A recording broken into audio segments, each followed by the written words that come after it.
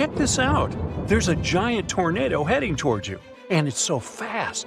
These twisters can move at crazy speeds of more than 250 miles per hour. Plus, they can carve a pathway 50 miles long and a mile wide.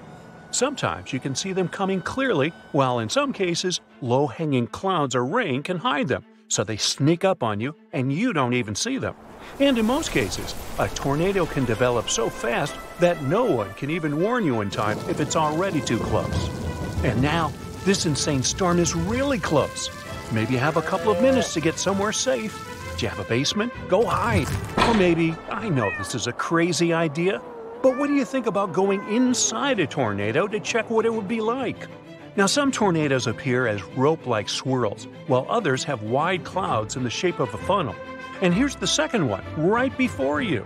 Look at these whirling winds born in a thunderstorm. They extend down from it to the ground. Many times, hail joins the party too. The U.S. itself has something like 1,000 tornadoes per year. Texas holds the record with about 120 tornadoes per year, a record not to be proud of.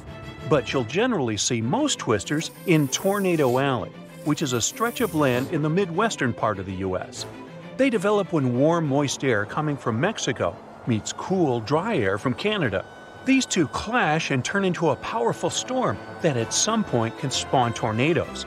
And you'll see most tornadoes there between April and June, though lately some have come even in December. They can range from a regular dust storm to an incredibly powerful force that can carry away cars, large trees, and even houses. But this is a unique chance. You've never been this close, right? Plus, it's a gigantic one. You don't often get to see such a big one. Okay, ready then? It's getting closer. You feel the wind getting stronger while tossing dirt and debris in your face. You close your eyes and whoosh! You're inside, and it's crazy. Vicious winds are hurling and spinning you around. They're lifting you up at the same time. Feeling dizzy? Feeling like Dorothy from The Wizard of Oz? Now may be a good time to check what's really happening to you, while inside swirling with winds and… oh wait! Is that your neighbor's motorcycle spinning together with you? Hope it'll stay that far away. Now, let's take a moment to catch up. Being in the middle of a raging tornado is actually something you might survive. But I won't lie to you, it won't be easy. The first thing you'd sense would likely be the temperature changes.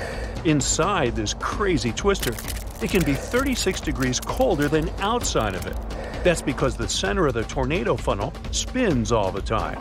All that funneling makes the inside of the vortex way colder, and it makes the air way thinner than you used to.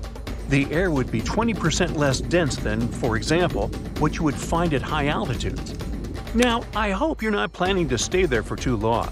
Disclaimer here, the atmospheric pressure inside this swirling vortex is so low that your lungs won't be able to extract enough oxygen. Now, to give you a perspective of all this, breathing inside a tornado is like trying to get some air at an altitude of 26,000 feet. That's a pro level, similar to climbing Everest. So yeah, you'll need some help just to be able to take a regular breath. In short, you'll probably pass out after only a couple of minutes.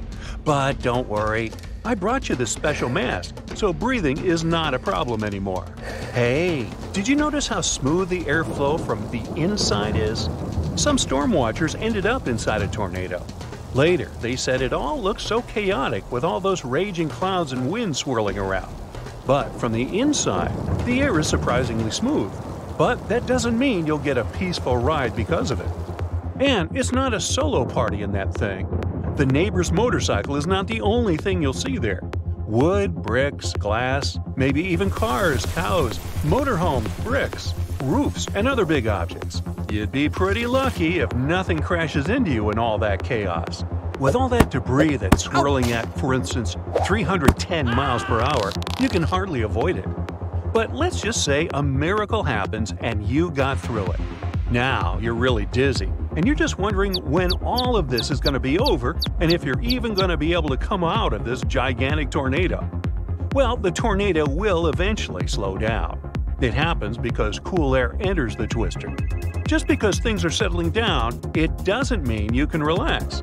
Well, your stomach can, since all that crazy swirling is done, but the tornado will drop you from whatever height you're on when it stops. If you're somewhere in the countryside, there might be some soft bale of hay to break your fall.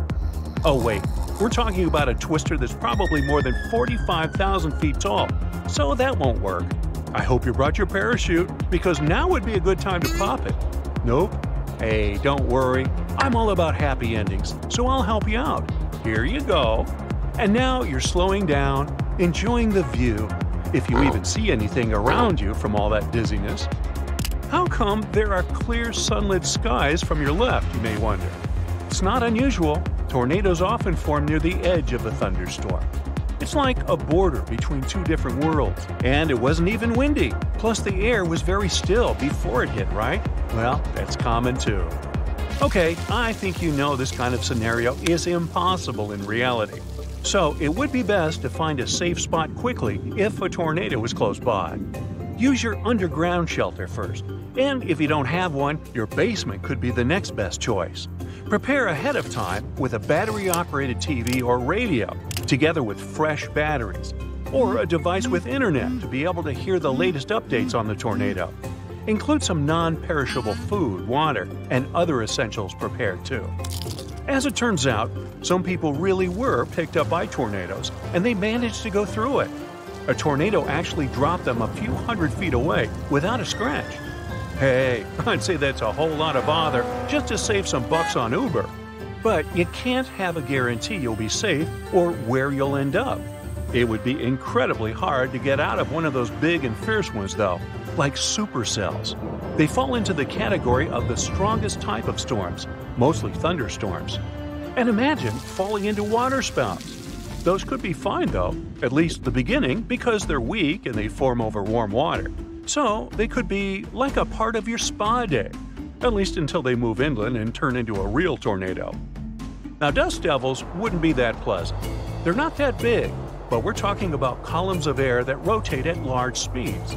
And you can easily see them because of all that dirt and dust they pick up, which is why you need glasses for that. Whoops, wait, I forgot that, so I can't help you this time.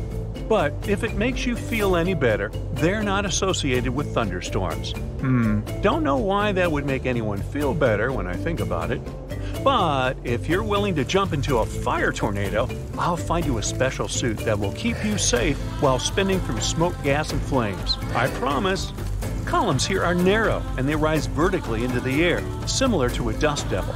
Of course, the heat is crazy, and as updrafts are becoming stronger, and if there's enough dry fuel, a fire whirl is turning into a real fire tornado that extends from the ground up to the cloud, moving incredibly fast. Okay, let's stop now. I'm pretty dizzy.